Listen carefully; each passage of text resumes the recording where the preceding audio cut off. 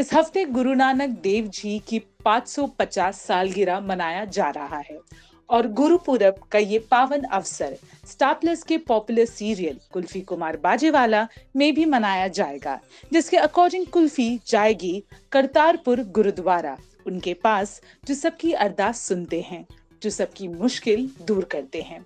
कुल्फी ये मानती हैं कि बाबा जी के मेहर से सिकंदर पहले जैसा हो जाएगा। जैसे कि हमने देखा, सिकंदर बीमार है, वो मर रहा है, वो पहले जैसा नहीं रहा और ये बात कुल्फी समझ चुकी है।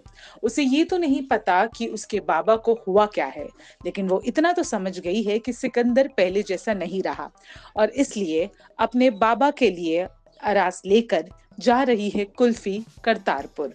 जिन्होंने कभी नहीं ठुकराया किसी की अरदास, क्या वो पूरी करेंगे कुल्फी की आस?